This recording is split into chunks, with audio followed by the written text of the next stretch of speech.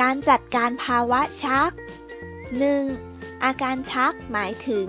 อาการและการแสดงอันเกิดจากความผิดปกติของกระแสไฟฟ้าในสมอง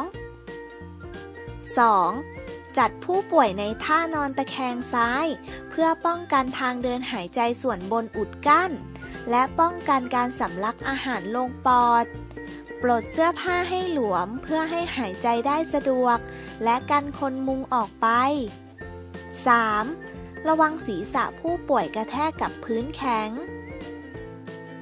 4. นำอาหารหรือฟันปลอมออกจากปากห้ามยัดไม่นำช้อนไม้นิ้วหรือวัตถุใดๆสอดเข้าไปงัดในปากของผู้ป่วย